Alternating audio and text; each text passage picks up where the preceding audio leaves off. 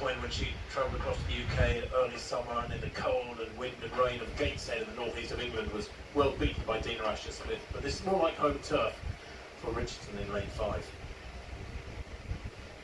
So a reminder, Fraser Price in 4, Richardson in 5, Thompson Herah, double Olympic champion, in lane 6. Women's 100 metres. Away first time, this time, and Thompson Herah into her running, 4th from left. Thompson Herah also going very well. Fraser Price, Richardson's nowhere. What a performance there.